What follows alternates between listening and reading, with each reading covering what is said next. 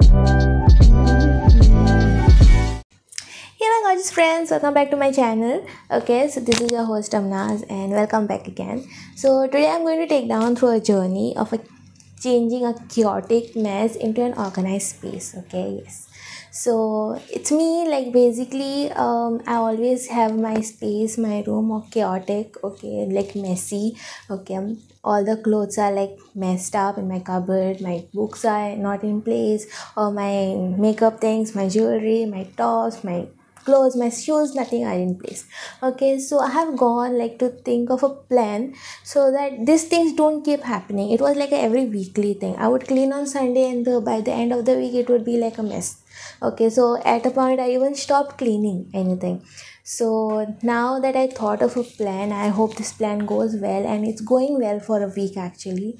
So prior to 1 week before of shooting this video, I was like in a total trance, like how do I go about this, how do I give, like, noting down things, whatever came to my mind. I went to blogs and stuff like that, and I noted down. Blogs weren't so helpful, but they were helpful for thinking deep.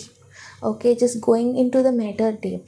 So I know I'm at me considering me, I don't want to spend much in organizing things and all of that. So DIYs was the perfect thing, and I'm not good at craft. Okay, so that was also like a bad thing for me. And another thing was like the organizers and all on Amazon are really expensive, or Meesho, or just go to a shop, they are expensive. Okay, so I had to organize my space in a way which would require less organization or no organization material at all. So I came up with this plan to budget myself. Okay, so I took around like 2000 rupees. So this series is going to be time plus budget friendly. Okay, but what that I mean by that is, first let's go by time. Okay, no, let's go by budget, because I spoke about whatever the budget I'm keeping. So it's going to be 2000. Okay, and 1000 is going to go for your organizing stuff, that ever you'll require to organize your things. Okay, like something like, you want a basket to put in things. Okay, so you that goes for the organizing stuff. I would also share DIYs, okay, where you could just use like A4 size papers. Okay, and that also, the price of those papers I'll be including in the budget, so it will be like 200, I guess it costed me to buy papers. Might cost me because I already had papers lying around at home. Okay, if you have papers lying around at home, you're in luck. Okay, you don't have to, you can save it or just use it somewhere else, the money. But I guess it was 200 rupees that I, maybe it would be okay if I actually went ahead and bought papers. So 200 already minus from the 1000, so 800 rupees for the organizers. I'll be sharing the links in the description, and I'll be making another video explaining the features and how you can use those things, okay, in another video. So sorry for this, and do stay till the end of this video, because I'll be sharing some tips and tricks with you, like not tips and tricks, some tips that you could use to get started with your cleaning process. Okay, so suppose tomorrow is Sunday, you want to use the whole Sunday tomorrow to clean your space. So what are the things that you can keep ready on today, like on Saturday, okay, to clean it out. Okay, so that's all. Okay, that aside, now budgeting is, and another 1000 will be using to decor our rooms. Okay, who doesn't want a decorated space? And what are the commonly things, like, you can use to decorate your space and not over decorate your space? Obviously, minimalist is something that we all use. Okay, as a developer myself, I also use minimalist designs. Okay, these days it's too much minimalistic. So, but yeah, whatever. We don't want that chaotic mess that used to be like how magazines and all are. Okay, so how we can use minimal things and less things on top on the tables and stuff, the less we need to clean after all. Okay, so by time friendly, what I mean is, like, you can be a student, okay, or you can be someone who's working and can have just one Sunday, like, to relax. Okay, so we all need that Sunday to relax. And there can be some cases where you have 1 or 2 days to get you cleaning. I can't say like you'll require only 1 day to clean your room, because you might even require half a day. Okay, so I just can't put it like that. So for two things, like if you have one day and what steps you can take, okay, there will be a second video will be posted right after this video. Hit that notification bell and hit the subscribe buttons to get notified and not procrastinate on my video series. Okay, so and second thing is like you can also take like 15 minutes, just 15 minutes out of your day to declutter your space. Now how you're going to do that in my next video.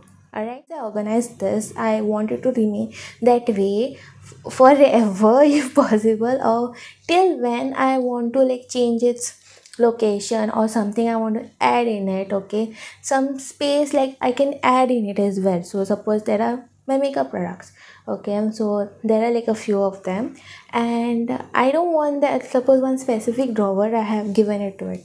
Okay, in the future I might require more lipsticks. Okay, so I might just buy one lipstick and I need to have space in it. So what I'm going to do in situations like this, so everything I had to plan out.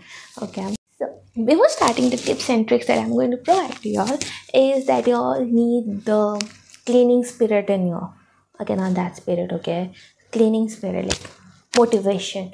Okay, why do you want to clean, all of that things. So first thing is that, okay, that's my tip number one actually, and it's really important because when I came up with these tips, okay, which are going to follow after this, and I was like, nah, tomorrow, nah, next Sunday, okay, no, not today. Okay, it's like you need to have that motivation. My second tip is use boxes like the shoe boxes or baskets. So if you don't have any of this, okay, you can go and check the link in the description box where I have turned a paper into a basket. Okay, A4 size paper that you would require to turn into a basket. That's actually an Instagram reel, okay, that I had created on Instagram. So yeah, you have to go and click on that and check out the basket. Okay, I didn't want to put DIY things, how to do things over here. If you already know how to make baskets out of maybe cardboard, or cardboard if it's lying around, okay, like paper. Okay, so I'll be sharing a few baskets link in the description. They are from Meesho. They give a set of 3 with the lid, so these things can actually help you organize things and keep in one place. My third tip, okay, third tip is going to be get your waste rugs from your mom, from yourself, I don't know, from your clothes, old clothes, cut them out.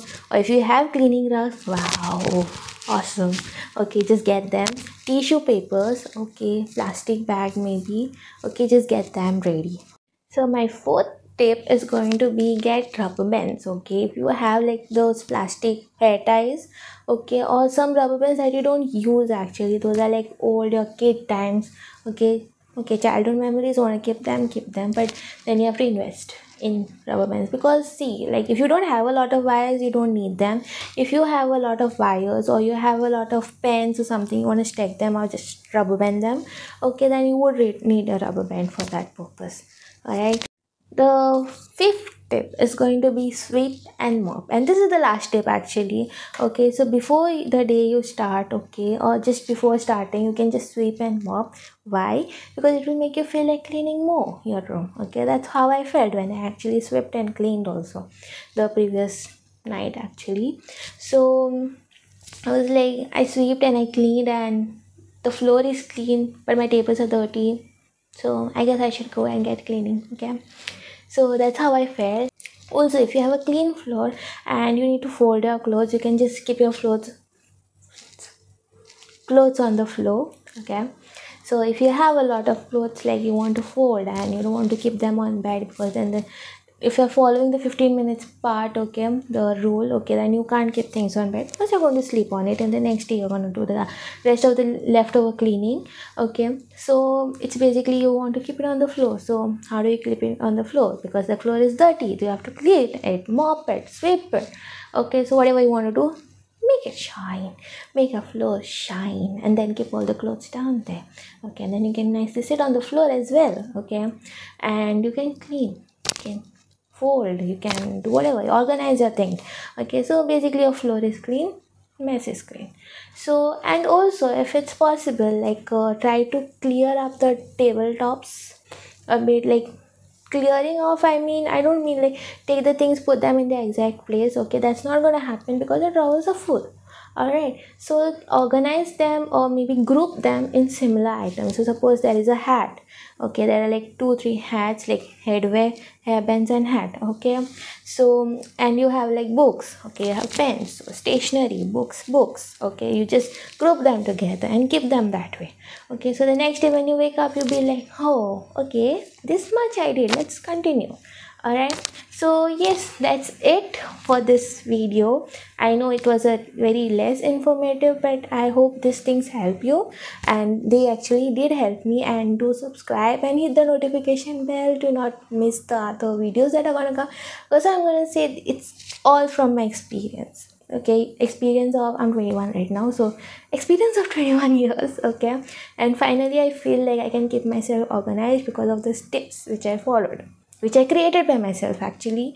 Okay, so do hit that subscription button and do hit that notification bell to stay tuned and enjoy the process of cleaning.